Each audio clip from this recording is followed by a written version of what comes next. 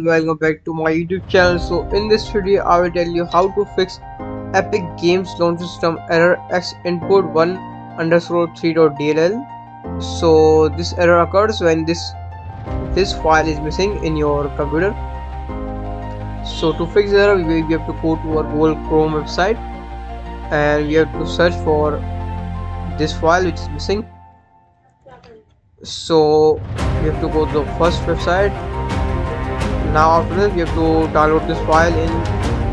So now you have to click on here, and if your system is 64-bit, so you have to download this file, and if your system is 32-bit, you have to download this file.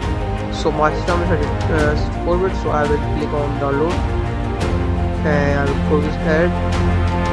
So the file is downloading.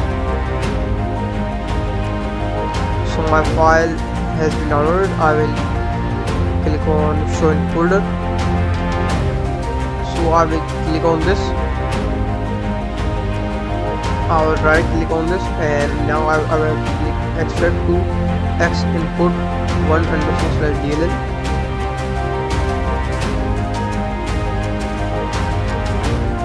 The new folder has been extracted. I will click on this.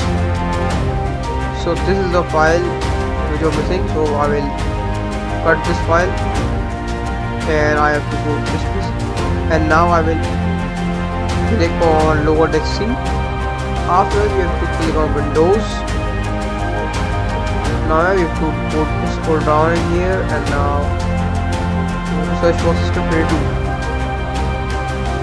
If your system is 64-bit, so you have to paste this file in here, and if your system is 32-bit, you have to paste this file here. This is wow64. So while my Windows is 62-bit, so I will paste this file in here. I will click and I will paste, replace this file, continue.